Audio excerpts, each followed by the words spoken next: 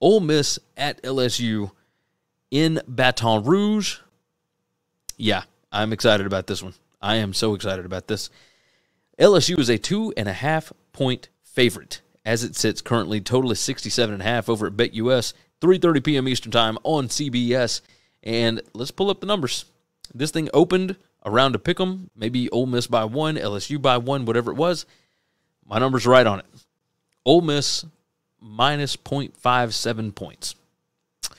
So no real lean here. The fact that it's out to LSU minus 2.5, that would say that I would need to take Ole Miss here. I don't know that I'm going to do that. Ole Miss strength of schedule is number 111 in the country. LSU number 30. You start looking at some of these numbers here, and certainly it points towards both of these teams just being pretty good. The LSU defense, not great, but they're decent enough.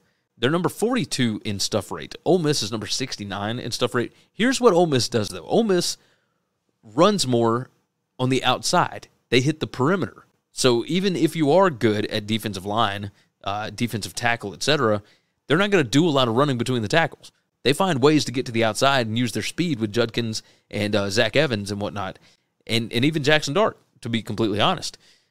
Offensive line yards allowed, LSU is number 32. Ole Miss is number 28. The issue here, number 72 PPA per rush for LSU's defense versus number 7 for Ole Miss's offense. Ole Miss could certainly find a way to take advantage of them here. I don't know how much I love the matchup because I've seen Ole Miss not be able to run in certain spots, right? That's what's crazy is in some cases they're just not able to get a lot done. You look at LSU's offense. They're number 8 in PPA per rush, and Ole Miss is number 29. Now, and that's Ole Miss's defense. Rushing success rate, LSU is better, their offense versus Ole Miss's defense. The offensive line yards and the stuff rate.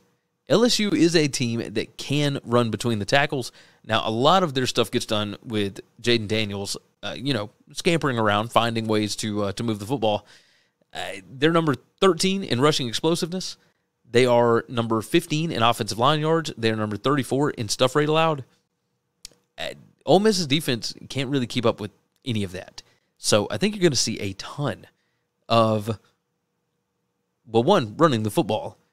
But I think you're going to see some long drives from both of these teams because I don't believe that either of them is going to be super explosive here.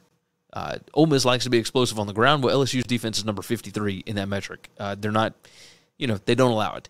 As far as field position, that certainly leans Ole Miss's way here. I don't know if that has to do with the strength of schedule or if it is just the special teams blunders by LSU.